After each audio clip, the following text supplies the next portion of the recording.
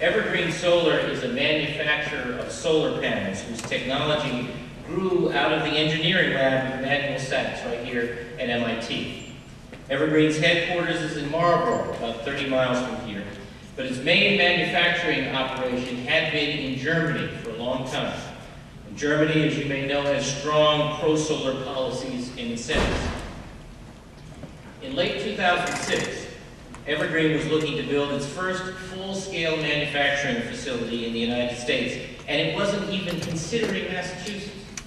Mind you, its headquarters are based here, but it wasn't thinking about Massachusetts. Before I took office, between the time I was elected and inaugurated, we got involved with corporate leadership at Evergreen Solar and persuaded them to give us a chance to compete for that first manufacturing facility in the United States. And we were able to come through with a package of incentives that was competitive with several other states. Not the cheapest, but competitive. Evergreen chose Massachusetts as the base of its U.S. manufacturing operations. And by next year, Evergreen will triple its Massachusetts employment, up to 1,000 workers in just 2 years. Now, what made the difference for Evergreen was the commitment we were able to make to grow the market for solar photovoltaic energy. We have pledged to increase installed solar power in Massachusetts from 4 megawatts last year to 250 megawatts in 10 years. And my administration brokered a commitment from the state's electric utilities to help promote solar power, identifying customers with good roofs and facilitating the process of interconnection, the first alliance of solar panel manufacturers and utilities in the whole country.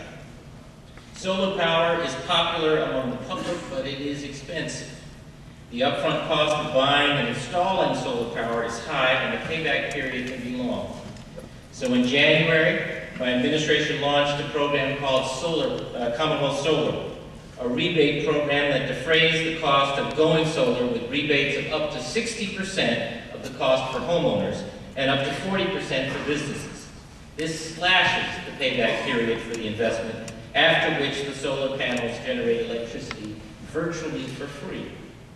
In just 3 months of operation, Commonwealth Solar has approved nearly 60 applications for rebates totaling more than $1 million and installations of 350 kilowatts in generating capacity. Backed by $68 million in existing ratepayer renewable energy funds for the first 4 years, Commonwealth Solar is expected to put us on a path to achieving our 250 megawatts solar goal. Thanks to places like MIT, with its energy initiative, Massachusetts is becoming a center of solar technology innovation.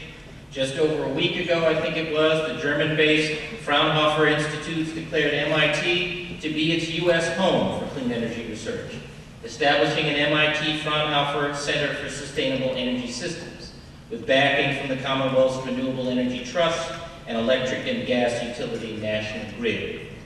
The MIT Fraunhofer Center will bring 70 new scientists, engineers, and technologists to bear on the challenges of clean energy technology, with spin-offs in Massachusetts and all around the world.